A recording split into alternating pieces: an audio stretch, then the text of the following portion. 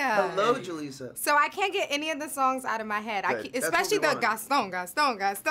Do you say that in every interview? Like when you go in? No. Are you gonna say I can't get Bell out of my head? Bell. No, I promise. Did we ever confirm how do we spell Gaston officially? It is, I believe, One T. I believe Gaston. Correct? One T. Okay. One T. The other T is silent on the day. Yeah. Everyone in the theater thought that was hilarious. Oh, when good, you were good, like, good. I realize I'm illiterate. I don't know how to spell this. What you don't see is that there were about 20 different incarnations of that line that we did.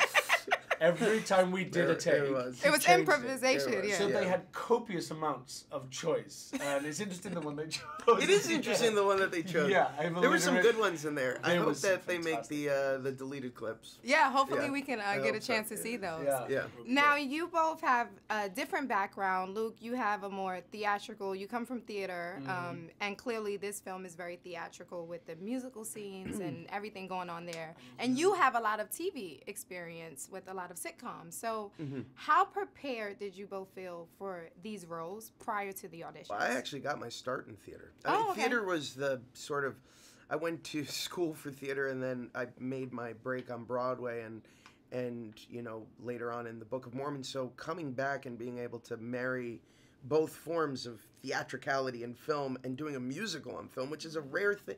There aren't that many, and hopefully this and La La Land will be the start of, you know, a new trend.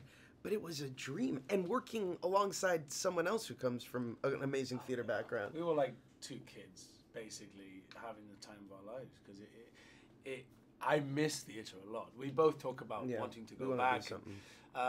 And so for us, every day was just like being in the most, it was like a big playground, basically, you know, getting to sing, getting to dance, working on a Disney film, singing Menken and Ashman songs. You know, it was very special. It clearly showed on film. You probably enjoyed your character a little too well. The ego and everything. I was like, he's Gaston. You would find Luke at lunch just staring into a mirror, Snapchatting himself. Even the concave part of the spoon. I don't care about it from the upside down. Whatever you can get. Anything. Just everywhere we had to work by a lake, so if there were no mirrors around, he could look into the placid water and see his own reflection. Oh, that's a clip we're definitely going to put on social media.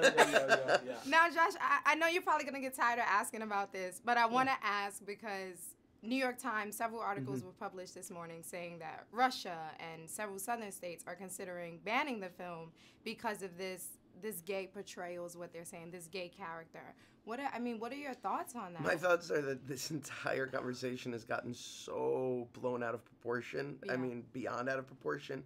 And I think, you know, the response to the movie now is incredible. Speaking of the New York Times had an amazing review where it talks about, you know, the unbelievable aspects of this film and how it's for everyone.